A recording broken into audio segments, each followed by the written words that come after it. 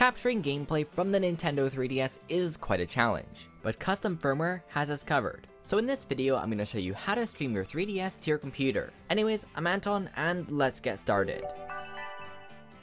To start off, we'll need a computer of your choice. I'll be using a Windows PC for this tutorial, but Mac and Linux are also compatible. However, they use a different streaming client. This guide is only compatible with new Nintendo 3DS and 2DS systems, because even though BootNTR works on older models, they cannot stream to your PC. There is a different method available using HZMod, but you'll only get around 10 frames per second, so it isn't really worth doing. If your system isn't modded, check out this video in the description and the title card on screen. This guide is designed with 11.15 in mind, so check the description and comment section to see if anything has changed. And finally, you'll need a stable wireless internet connection. Make sure that your 3DS internet is set up correctly, and it's connected to the same network as your computer. And if you can, I recommend using an Ethernet cable. And finally, I'm not responsible for anything that were to go wrong while following this tutorial. But if you follow everything carefully and correctly, you shouldn't run into any issues, and I'll even touch on some troubleshooting methods towards the end of the video. So with that out of the way, the first thing we'll need to do is go down into the description and go to the Streaming 3DS page on my website. Click on the Luma 3DS boot.firm button, which will take you to a GitHub page. Scroll down to the boot.firm file and click it to download. Head back to my website and click on the BootNTR button. This will bring you to another GitHub page. Scroll down to the files and there will be many to choose from. This is the BootNTR Selector application that will allow us to stream our system to our computer. The only difference between FONZD and Pablo MK7 is the banner displayed on the top screen. I personally prefer the blue one as it matches the app interface, but again it doesn't matter which one you select as they'll both function exactly the same. And just ignore the 3DSX file as that is for the homebrew launcher only and is not recommended. So basically Mode 3 is a version of BootNTR specifically designed for older 3DS models. But since streaming does not work for older systems, just ignore the Mode 3 versions. And the final thing we're going to download is our streaming client for our specific platform. Since I'm using Windows, I'm just going to click on the Snicker Stream button. This will once again bring us to another GitHub page. Scroll down to the files and download the 64-bit version. Cute NTR 3DS functions exactly the same and is available for Mac and Linux, and is very similar to Snicker Stream.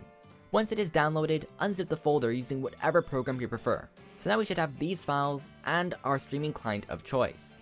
You may also have the extra Mode 3 if you are using an older system. Now remove the SD card from your 3DS and insert it into your computer. First, drag and drop the boot.firm file and replace it with the one already on the root of your SD card. This is a custom version of the Luma custom firmware that will allow us to use the BootNTR selector. Next, place your BootNTR selector CIA file into your CIA folder. Once you've done that, go ahead and eject your SD card and insert it into your system. Power it on, and once it's booted up, launch FBI. Go to SD, then scroll down to CIAs. Select the file and press Install CIA. Press A to confirm and press any button once it's completed. Once it's successfully installed, press the home button to return to the 3DS home menu and close FBI. It will notify you about the new software added, so just unwrap it. Now before we launch the application, we need to obtain our 3DS IP address. To do this, simply press the left shoulder trigger, D-pad down and select all at the same time to open the Rosalina menu. Scroll down to Debugger Options. Press A on Enable Debugger. Once it says Starting Debugger OK, press B to go back to the Debugger Options menu. Your 3DS IP address should now be displayed in the top right corner. I recommend just saving it somewhere so you don't forget it. Now scroll down to Disable Debugger, and press A. Once it says Debugger disabled successfully, just go ahead and press B once again to return to the Debugger Options menu. Then press B twice to exit the menu. Now we're going to launch the BootNTR selector. Once it's loaded, press Use Default, and then press Save Settings.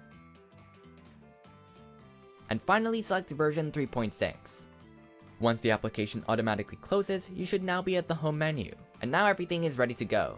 And now every time you launch it, it should boot into 3.6. If you get an error, I recommend just rebooting your system and trying again, as I've run into weird issues occasionally. Now head back to your device, and open your streaming client. Once it's open, just input the 3DS IP address that we saved earlier. Once you've done that, go ahead and press Connect. If a Windows security pop-up appears, just go ahead and press Allow Access. If everything was set up correctly, you should now see your 3DS displayed on your computer. If you're unable to stream games such as Star Fox 64 3D or Pokemon Sun and Moon, after launching the BootNTR selector, just go ahead and click on NFC patch, then press connect. Now launch the game and it should work perfectly. However, the internet will be disabled, so you won't be able to play online. But if you're looking to stream CTGP7, don't worry. The launcher includes a customized version of NTR custom firmware, which is optimized for use with the game. It works extremely well as I was able to stream the game on YouTube. Also, you cannot stream DS or DSiWare games, as BootNTR only works on the 3DS firmware. If you are having no luck whatsoever, reboot your console, then launch FBI. Navigate to SD, then enter the 3DS folder. Select the BootNTR Selector folder. Choose the current directory and delete it. Press A to confirm and press any button once it's completed. Press the home button to return to the 3DS home menu and close FBI. Now launch the BootNTR Selector. Press Use Default and press Save Settings. And finally select version 3.6. Now it should work perfectly.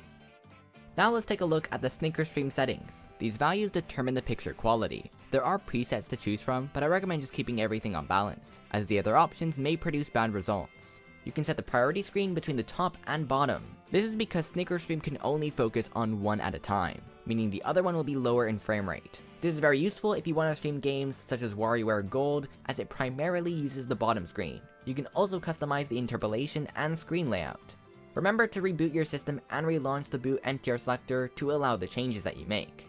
Check out the Snicker Stream GitHub wiki for more information. Unfortunately, you cannot record sound through wireless streaming. However, by using a 3.5mm audio cable and connecting it from your 3DS to your PC, you should be able to pick it up. If you're going to be using OBS to stream or capture gameplay, I recommend setting up an overlay. I've got one for the top screen only and one for the dual screen display. For the background, I duplicated the Snicker Stream window and added a blur filter using StreamFX. It looks really cool and matches any game. So now let's take a look at some gameplay just so you can get an idea of what you can do. I'll even include the audio.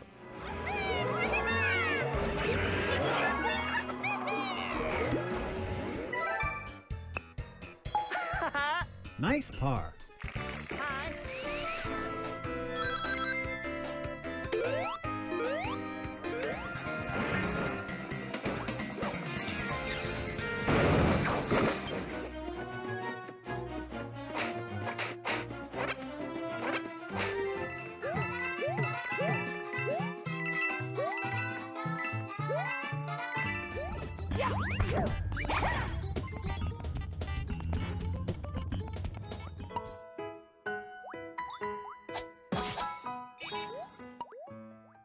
Anyways, that's about it for the video. I hope you did enjoy it, and if you did, make sure to hit the subscribe button to see future videos heading your way. If you need any help, comment down below or even join the Anton Retro Discord server. And with that, I will see you all in the next one.